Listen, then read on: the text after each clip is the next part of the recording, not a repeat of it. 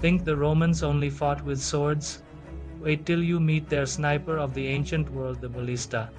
This wasn't just a big crossbow, the Roman ballista was a deadly war machine engineered for precision strikes. Point 1. Fired massive bolts or iron-tipped spears capable of piercing armor. Point 2. Used torsion-powered ropes made of twisted sinew or hair.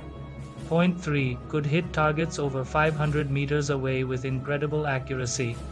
During the siege of Jerusalem, Roman ballistae launched bolts that tore through stone walls. In one recorded battle, a single shot wiped out multiple defenders hiding behind shields. Soldiers feared it like a modern sniper, silent, fast, and fatal. The ballista proved Rome's power wasn't just in numbers.